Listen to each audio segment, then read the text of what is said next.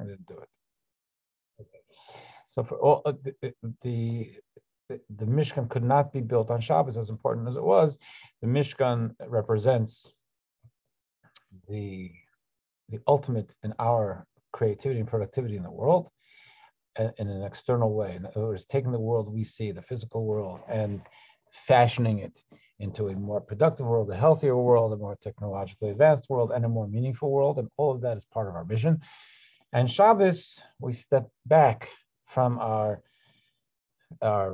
cooking and sewing and hammering and building, and we focus on internal creativity. So there's this is one of the places where there's the mitzvah of Shabbos. Now, this is not the first place. Even in this book itself, we've had it mentioned before, and in the first place we have it is in the Ten Commandments, which is earlier on in this book, and there it said the language is, and the Hebrew's very precise, and in Hebrew, especially prefixes and suffixes and vowelization, it could look like the same exact word, but the vowelization will give you insight into exactly what's meant to say, which is a little different than English, where a word is kind of a word. So in the Ten Commandments, it says that 6 days you shall do work. So do work, and the 7th day you rest. That is seen by some commentaries, and we may have discussed it at the time, I don't remember, as a statement of reality. People work. Even if they're not working a salary job, people are just being alive means going out there and doing something, even in your own home, using the materials of the world to create a better life, a usable life, a more pleasurable life for your family, a more meaningful one. So it says 6 days you shall work, which is like a given, and the 7th day you rest. That's the outlier. There are those who will say that 6 days you shall work. In other words, it's an imperative. And actually discuss the Shabbos and Shul. There's the idea of how the Torah says that the language of Scripture is the human is born to toil, and it doesn't mean to slave away necessarily, but it means to exert effort beyond status quo to try to better our lives and the world in our sphere of influence. So, because the idea of inertia or status quo is really somewhat anathema to Jewish spiritual thinking, because where we look at life as an opportunity, a gift of God's, and we want to make it meaningful. Making it meaningful means somehow upgrading it, making this moment. I could just sit and let it pass, or I could make it meaningful. I could do something to make myself, make the world around me, someone else's life, a little bit brighter.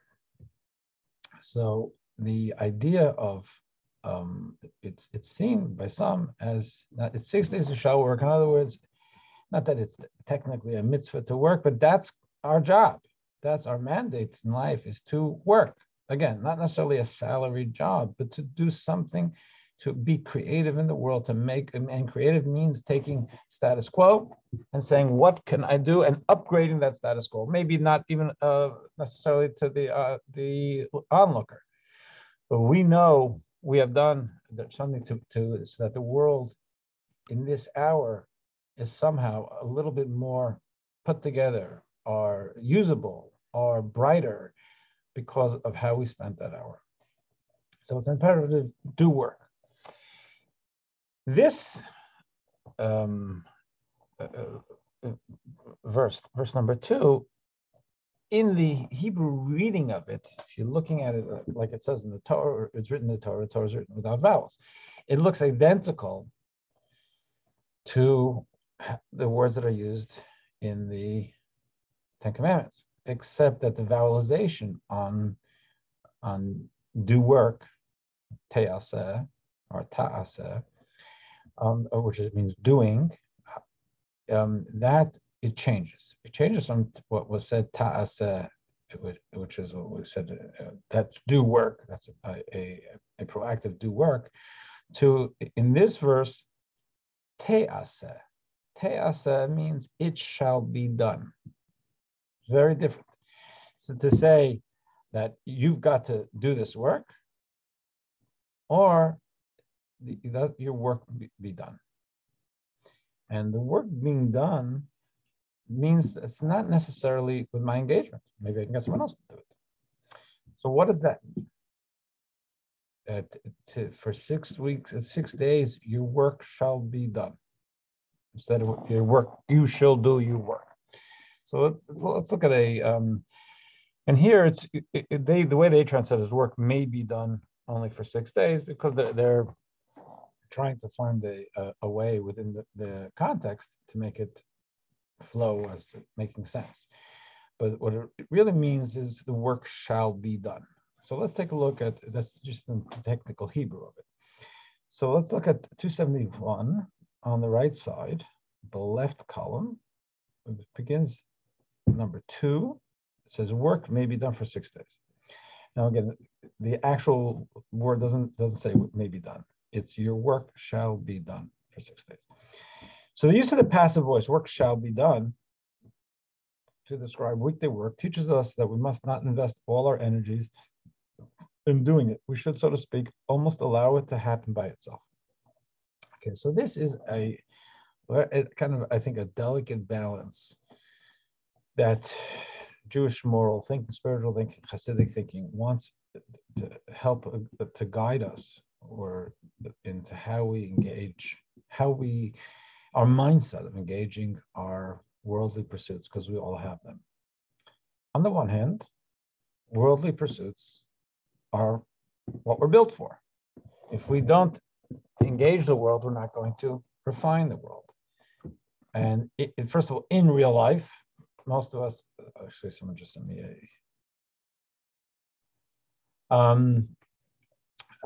in real life, most of us have to work to be able to pay bills. But aside from that, we're just to get things done, to be able to live. But as we've said, it's a good thing. It's important, because when we're using God's world in a productive way, if what I've done today was work in my backyard with my tomato garden, and I've cultivated it, and now I'm growing tomatoes, and I take those tomatoes and I make a salad, and I sit maybe with friends or family, and I have a meal.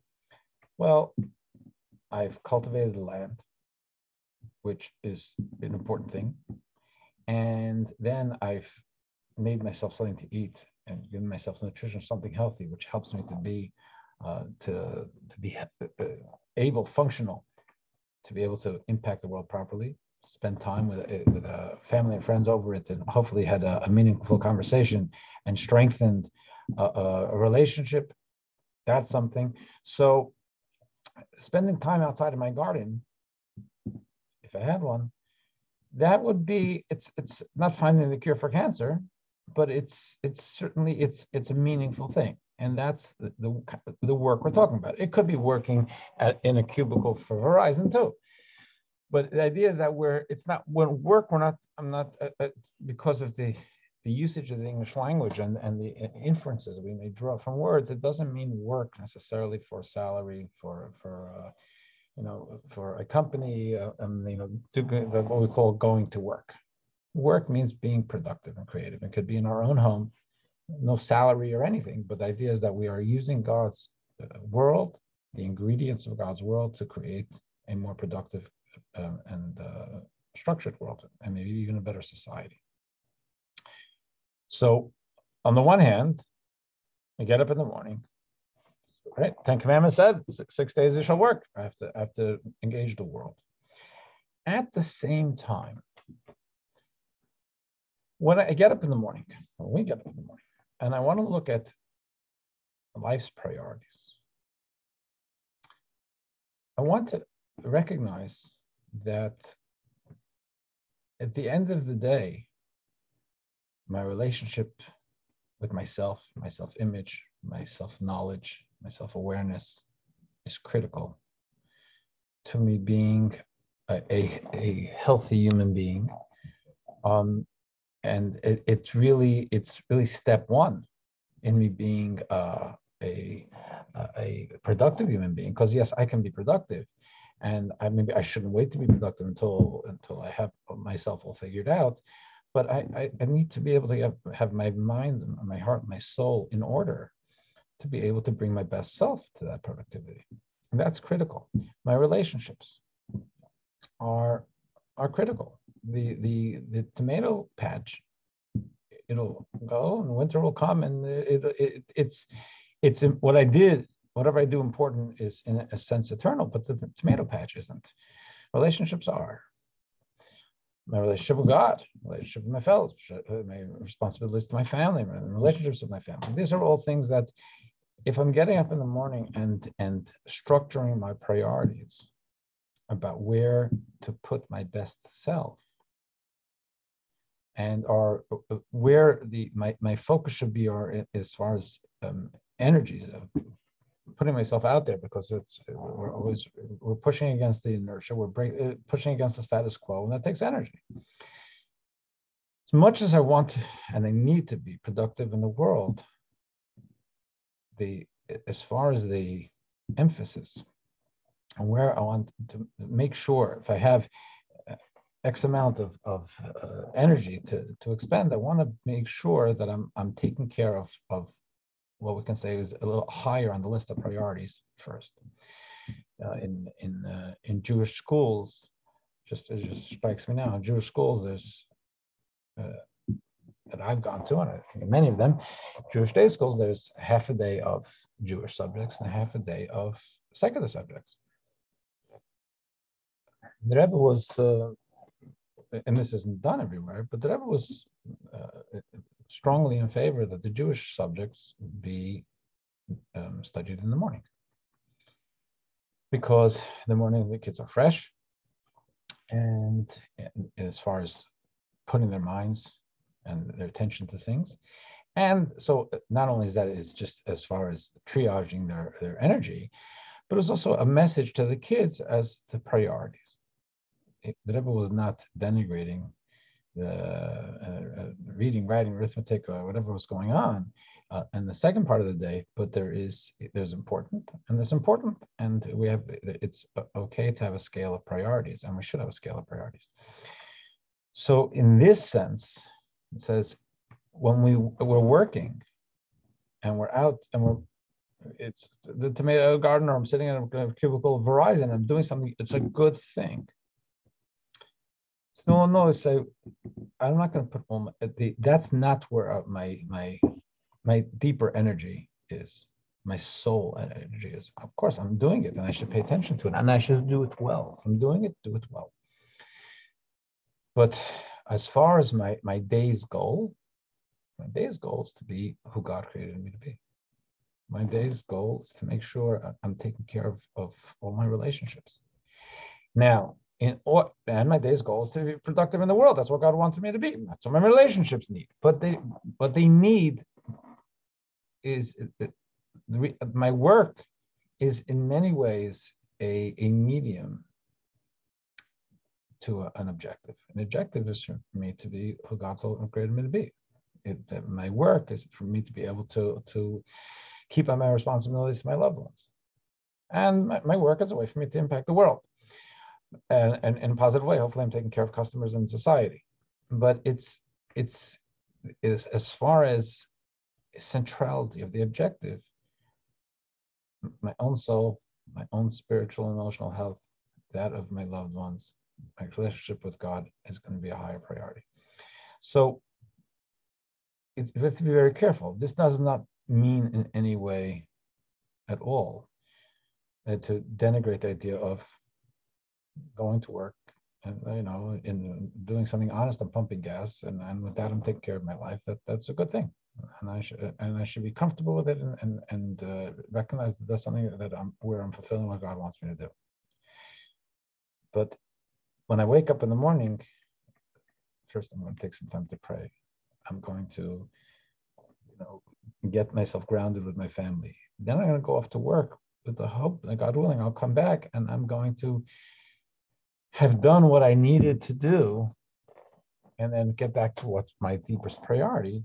And I'm going to pray again. I'm going to study. I'm going to spend time with my family, whatever it is. So in this sense, the Torah phrases the idea of work is that it shall be done. It doesn't say you should do it like it does at the other time. It says this, it shall be done, which means it's a little distant. It's that it's getting done, but I don't really have all my pistons of energy and soul focus into it.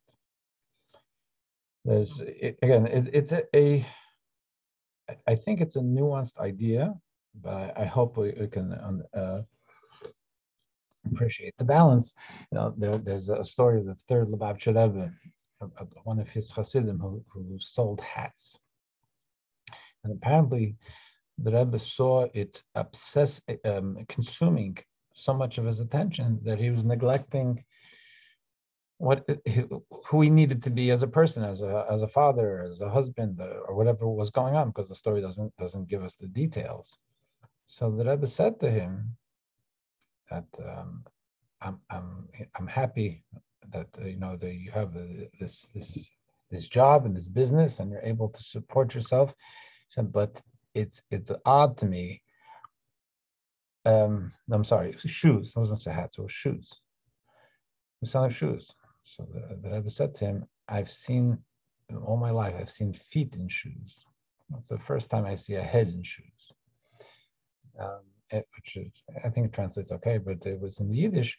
The idea is that your head it shouldn't be totally invested in shoes. Your head should be in the more psycho-spiritually refined elements of your life, and you have to sell shoes, because selling shoes is good for society. It's who God created you to be. It's all important stuff, and you take care of your family, but still your highest self you want to reserve for something a little bit beyond the shoes. Okay. So the next paragraph is, in other words, notwithstanding the importance of our weekday work, especially if you're engaged in refining the world and making it into God's home, which we've said that the entire tabernacle represents our home, our lives, and we want to make our lives into a tabernacle, which means that no matter what we're doing, as a lawyer, a doctor, shoemaker, or a gas pumper, we're bringing godliness into our lives. But our work must not be allowed to encroach on our set times of prayers, Torah study, charitable pursuits, educating our children, and so forth. If we devote all our energies to work, it will prove very difficult to divorce ourselves from it when the Sabbath comes. So this is an idea. Also, it's like, where do we live? It says when the Sabbath comes. I mean, just think about it any day. If we want to pray, and the most difficult time of prayer, Talmud says the most meaningful time of prayer is the middle of the day, the mincha, the afternoon prayer. Even though we pray 3 times a day, pray in the morning, we pray in the afternoon, we pray at night. When we pray in the morning, it's a fresh new day, and you can sit down to daven before the mind is so cluttered. Hopefully, before you even start reading your emails. At night, you wind down, and also you can take some time for God. But to take time in the middle of the day, first of all, the taking of the time itself could be a struggle. But deeper than that, we would each know within ourselves, if we're in the middle of a day and pursuits, and now to unplug the thought process, the bandwidth, and open ourselves to a relationship with God when we're in the middle of doing something. We've been doing various things. We're going to go back to doing other things. And now to somehow make that space is not an easy thing. It's not an easy transition. And it's more difficult when we've been head over heels into something. And how am I going to get out? If I've been engaged and doing it properly and doing it successfully, but always playing in the back of my mind is my deepest priorities, then it's easier to put something on pause, take some time out, and say a prayer, because a corner of the mind has never really left. That's the feeling of a bond, the connectedness with God. So here it talks about and davening is Shabbos, but prayer and Shabbos are actually very closely related because prayer is called like the Shabbos of the day, and Shabbos is a day of prayer because prayer is all about relationship with God, and so is Shabbos. If we devote all our energies to work, it will prove very difficult to divorce ourselves from it when the Sabbath comes. Thoughts and words of work will haunt us. I don't know what haunt means, but the idea is that there's noise in that. But if we preserve a sense of balance throughout the week, we'll be able to focus properly on the holiness of the Sabbath when it comes. In this context, it is significant that this command was given immediately after Moses descended from Mount Sinai. We're told that, right, Moses came down in Kippur, second tablets. The next day, the 11th day of Tishrei, is when he's given the commandment to build the Mishkan, the tabernacle, after having secured God's forgiveness for the incident of the golden calf. Second tablets means, okay, another shot, forgive you, and now moves on to the tabernacle. As we have seen, idolatry originates in the error of ascribing autonomy to the created beings designated as the conduits for his beneficence. We had discussed, I'm pretty sure we discussed it here, but I think we should just to review it, that Maimonides writes in his book of laws, he gives a little bit of a history lesson when it comes to idolatry. And his question is, his inferred question is, how did we end up forgetting about God? Adam and Eve know about God. Their kids know about God. There was no question in Adam and Eve's family whether there was a God. They were created by God. And so when did they forget? When did people forget? So it says that in the time of Enosh, one of the early generations, everybody recognized God, but people felt that it was proper to not only wake up in the morning and say, thank you, God, for this world, but they got up in the building and said, thank you, God, for this world, and thank you, sun, for shining. Because they reasoned, if I'm in someone's house and I'm getting a meal, so I say thank you to the householder, the man or the woman who owns the house, and then to the person serving. Say thank you to them too. Even though the servant is only serving and it's not their food and they're not the one who's actually technically it's not their expense, but they are the conduit to give, and they're giving it to me. So you say thank you to the waiter. So they said, so why should we not thank the sun? It's nice and polite, and thank the rain, and thank is all the forces of nature, even though God created them and God blesses us through nature. So we'll say thank you, God, and say thank you, nature.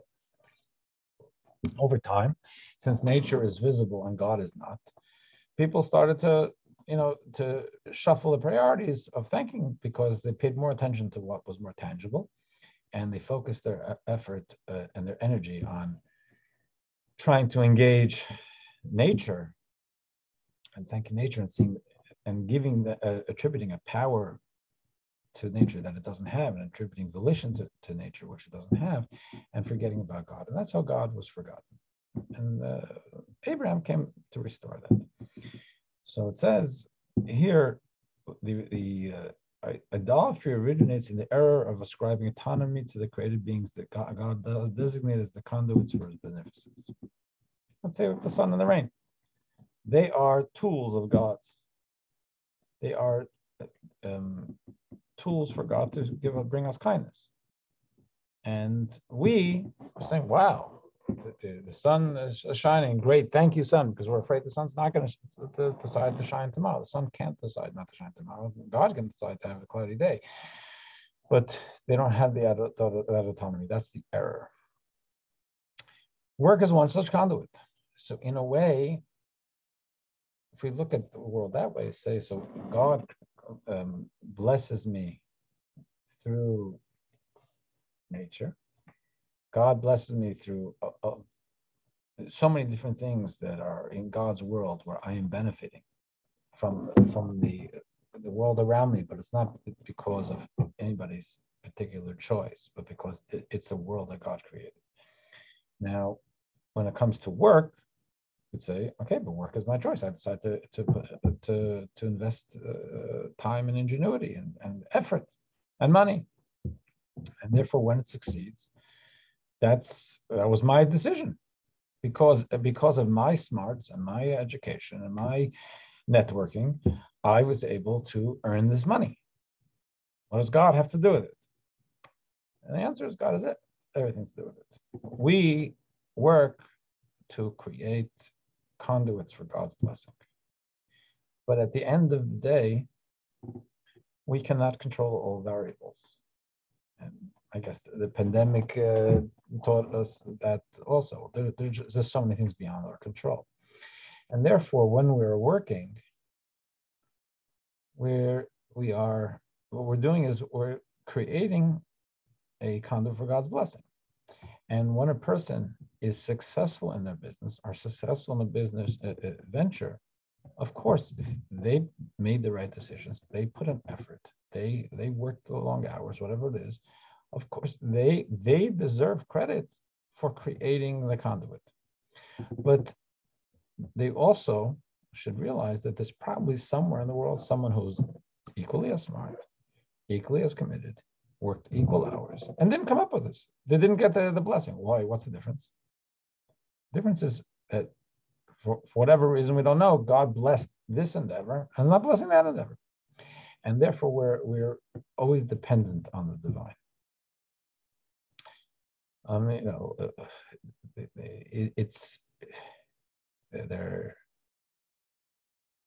My father is dean at the rabbinical college, and so I remember as a child, when he would meet people who I had heard about in the press, and very, very wealthy people, and he would go speak to them about supporting institutions, Jewish institutions, and I was so blown away. You met him, and I remember him telling me, he said, "Yes, I met him. So what do you think he is? He's a person who worked very hard, probably, and a person who God blessed with success. So he is trusted by God, which is a tremendous thing. It's a vote of confidence by God. He's trusted by God to be a worthy manager of God's assets. And I'm there. I go to help him help him with his job. That I'm giving him offering him a place where he can do good with his assets." So is he a better person than me and you? He's a person who God trusted, and that's it. We should have respect for the fact that God trusted him. But I'm there to help him exercise the trust. He doesn't blow me away with how much money he has. So the idea is, when we look at it and say, even what we do, whatever we do, is we're creating conduits for God's blessing with our families, with our health, everything. We can control. I think we've all learned we can control very, only minimally what we can do, but we can control our effort, and we want to put in the effort in the right direction to create a proper conduit for God's blessing. So work, as we say, work is one such conduit, which is why we are enjoined to work for our livelihood. The person who says, "I trust in God so much, and so God's going to provide me with the ability to pay the rent, irrespective of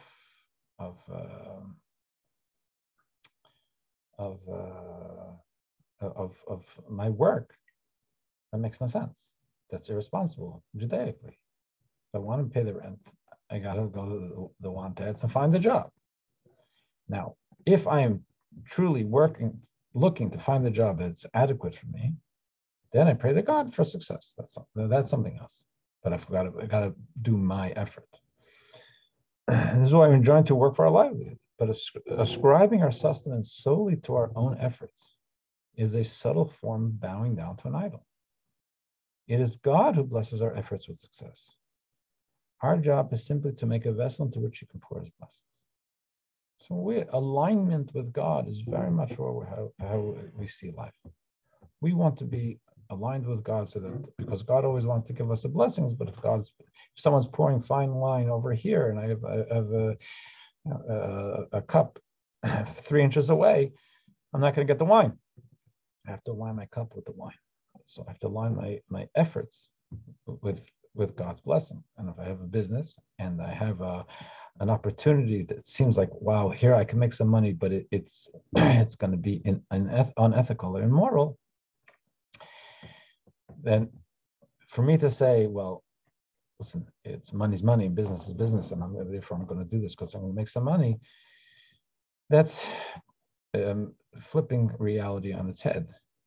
It's making the work and the money into the God, and thinking that somehow I actually control outcomes.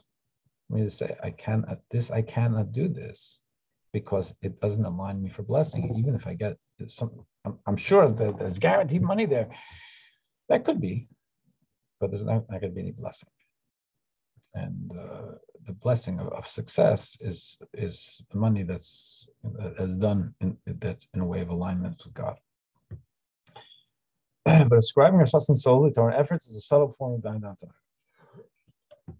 And it's God to bless our efforts for success. Our job is similar to me. All right, I did that already. Okay, by taking care not to invest inordinate amounts of time, energy, and thought in the weekday work, we ensure they will not fall into the error of idolatry, even in a subtle form.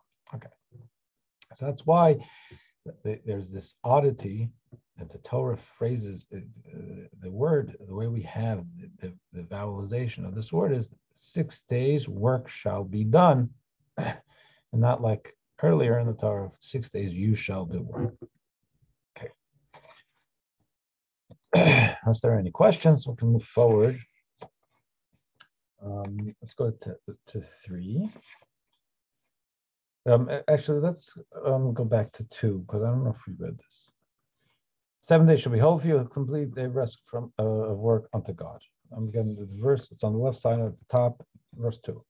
This is the passive aspect of observing the Sabbath. Whoever does any of the 39 prohibited types of work on the Sabbath shall be put to death. So it says there are 39 types of creativity. And with these 39 types of creativity, Shabbos is about declaring that this is God's world. And that's really our job, to recognize that this is God's world and it's here for a purpose.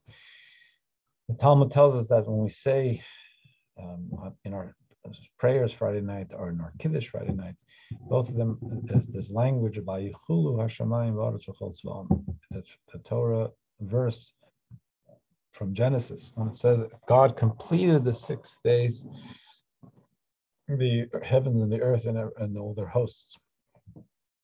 And this all on the 7th day. So that is looking at a job done and saying, this is about God.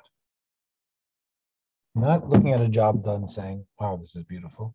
Oh, wow, I'm so lucky. Oh, wow, look what I can use. It's, wow, this is God made this for a reason. And the Talmud says when we read that, we become God's partner in creation, which is a pretty heavy statement. God created something out of nothing. And we are able to be creative, hopefully with the ingredients he gave us to make it a better world. But to be God's partner in creation, it seems a little bit grandiose. But the Talmud does say it because God created a product. But that product, the purpose of that product was for it to be recognized by autonomous human beings, by free will human beings. So look at it and say, this doesn't just exist on its own. This doesn't just exist for me and my pleasures. This exists because God wants it used for the right purpose. And we declare it as God's. We say, that God created it, finished the heavens and earth, and this is God's world. We are thereby being a partner in God's creation. And if a person is rejecting that, then what the Talmud is saying is they're really striking at their own purpose of creation. So this is, you're not recognizing the purpose of existence and of our own lives.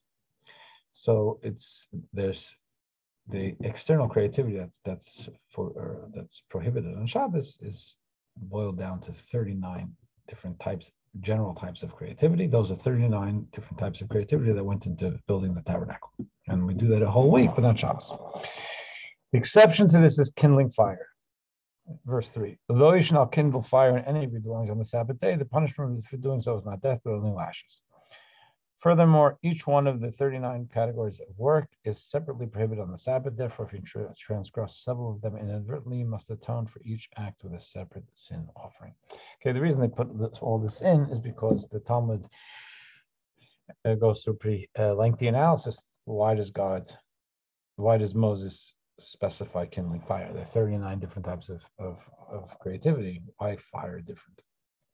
So that they're pushing in things that are really much more legalistic in here, but I understand why they felt they needed to do it. In case anyone wonders why fire is taken out of the 39 and specified. So now let's get to the tabernacle. 271. Verse 4, having exhorted the people to remember what they had heard themselves from God, Moses then related to them what God had told them during the last 40 days. So Moses now goes and kind of gives a reprise to the Jews of what has gone on. And Moses spoke to the entire congregation of the Israelites, saying, this is what God has commanded me to say to you. Take contributions from God among yourselves for the construction of the tabernacle and its accoutrements. Okay, and this is a recap of what we had said. He said he wants contributions from everyone. This command applies only to you and not to me, Moses is saying, because the fact that God is allowing you to make the tabernacle indicates he has forgiven you for having made the golden calf and is agreeing to let his presence dwell among you. So you guys, the people, you messed up. Creating the tabernacle is your way of repairing that. So that's something that you need to do. Since Moses, was not involved in the sin, A, I am not required to contribute to the tabernacle, and B, God's presence has remained accessible to me, so I have no technical need for the tabernacle because you're not feeling God's presence, and now you want to restore that feeling of presence and connection and relationship with God through the tabernacle. Since the tabernacle's purpose is to counteract the negative effect of the incident of the golden calf, you must prepare and donate your contributions expressly for the purpose of fashioning the tabernacle and atoning for having made the golden calf. So there's something in Jewish thought called a kavanah, which means intent. And very often in mitzvahs, the most important part of the mitzvah is that it gets done. And your intent is important, but it's not a deal breaker. So if someone gives charity to a poor person, for some reason there's a selfish ego motive, that's not good. But it's a mitzvah stuff, you know why? Because the poor person has the money. You know, they have food for money for food. So in many of the mitzvahs, what the intent, the lack of a proper intent makes it maybe a bit of a lame mitzvah, but it's a mitzvah nonetheless. Some mitzvahs need to have intent, and without the intent, there's no mitzvah. And here, saying is that this was not only about building a tabernacle. This was about restoring a relationship with God. So, you know, if you think about two people in a meaningful relationship, and one of them wants to apologize to the other and try to restore the relationship and buy something. But clearly, when they bring it, there's no sentiment in it. They're depositing it. They're bringing it. It doesn't mean anything. It's not about the card or the ring or the kugel. It's about the sentiment that goes into it. So here, the tabernacle, this was about a relationship, and therefore it has to be there. The contributions have to be expressed for that purpose. Then it says, let every generous-hearted person bring the contribution for God. Your generosity and alacrity in donating materials for the tabernacle will demonstrate the extent to which you regret your involvement in the incident of the golden calf and your desire to have God dwell again among you. Following materials are needed: gold, silver, and copper. Okay, so there is something We call it generosity and we call it alacrity that they're putting in here.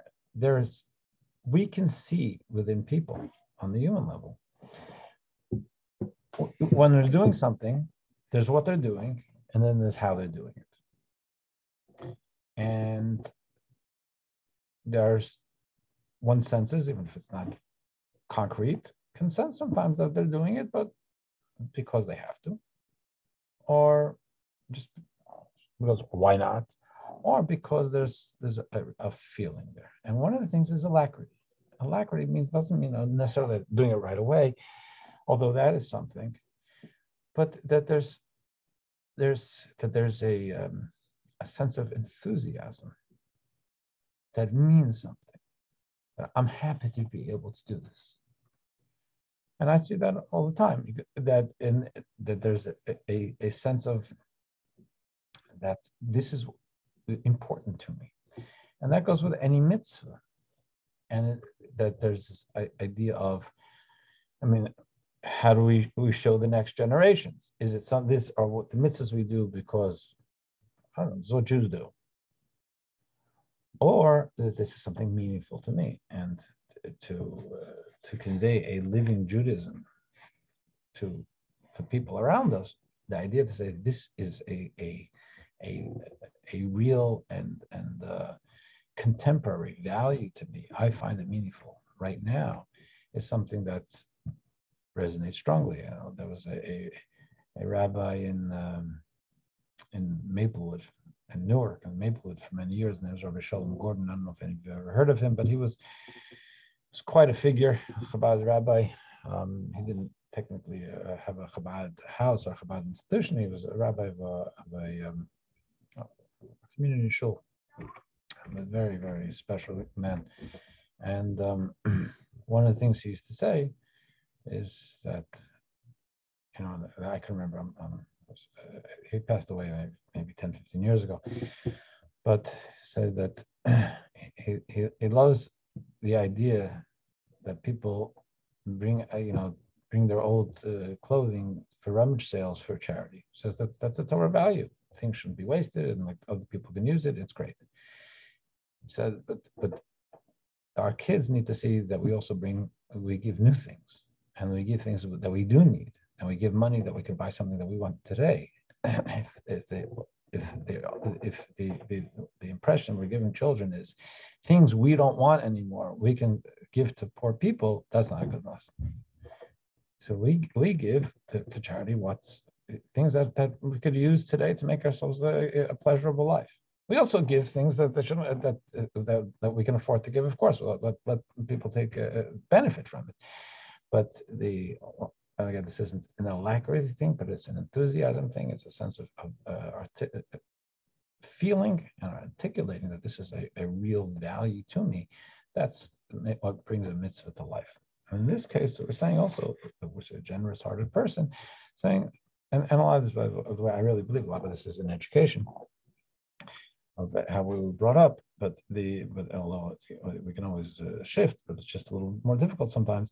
A generous-hearted person is saying that we feel good that we're using our things to better the community. So, in note number 5, all the way to the right side of 271, the Hasidic insights. Let every generous-hearted person bring the contribution for God. Besides demonstrating the extent to which they regretted their involvement in the golden calf and their desire for God to once again dwell among them, the people's enthusiasm in participating personally in offering the material for constructing the tabernacle affected the very nature of the tabernacle itself. So here, that sense of enthusiasm has an impact.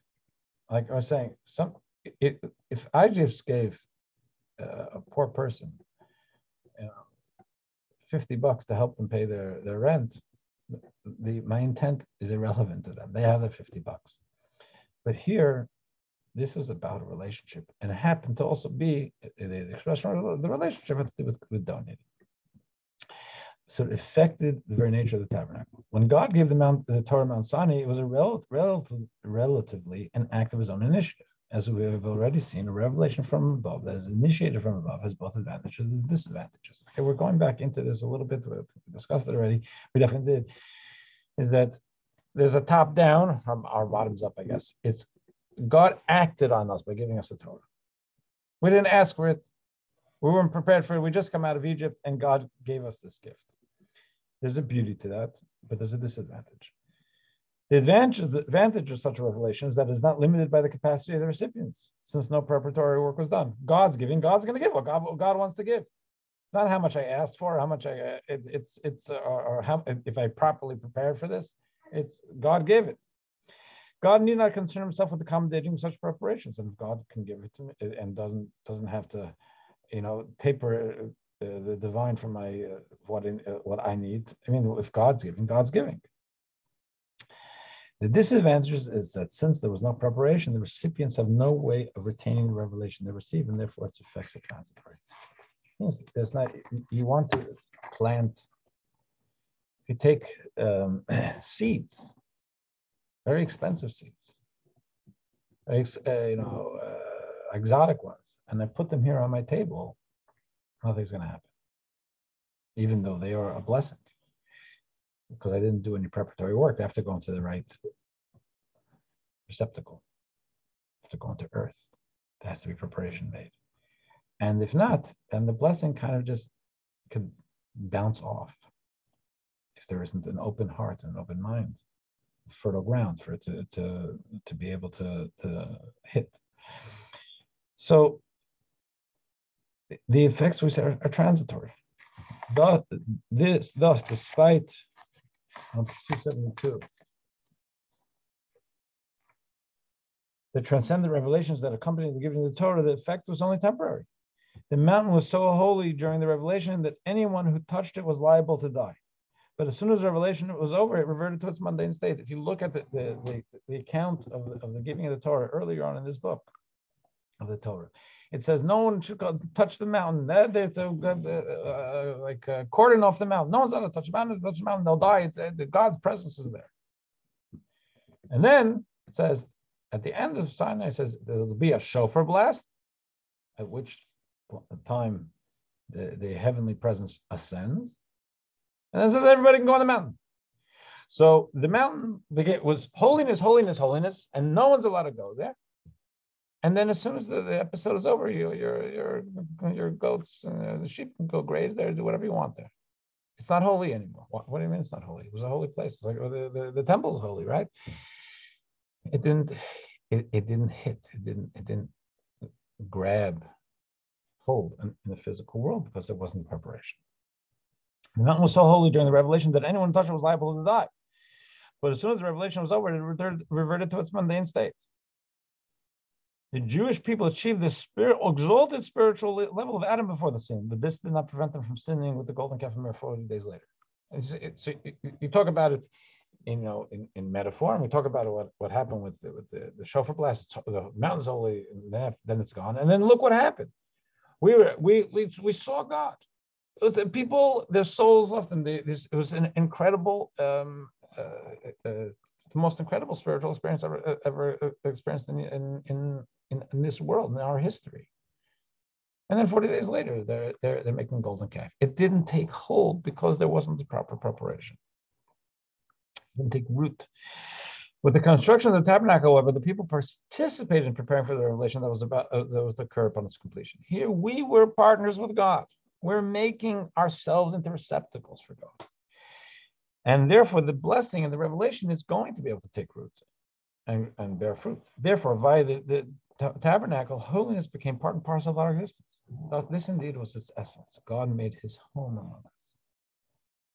In this context, the enthusiasm with which the people donated materials toward the tabernacle's construction expressed their willingness to have God dwell among them permanently. Their generosity and alacrity were what confused the tabernacle with this quality, and by extension, what enabled the people themselves to be fit for the ongoing revelation of God's presence in their own lives. So the idea there is that we want to have divine inspiration, we want to have divine blessing, but if we want it to be real, we want to prepare ourselves. So when we had that inspiration, it's a seed that we're going to grow. We have the blessing. We are seeing it. We're not just inanimate conduits, but we're part of the action where we allow ourselves, even to take the blessing we have to help us grow spiritually. So I'm going to leave it over there. I have an appointment in Rahway, so as I mentioned before, so I think I'm going to have to go now. If anyone has any questions, I hate to bother you. You can shoot me a note, and maybe I can bring it up next week. But otherwise, wish you all a great week. All right, thank you. Thank you. Bye.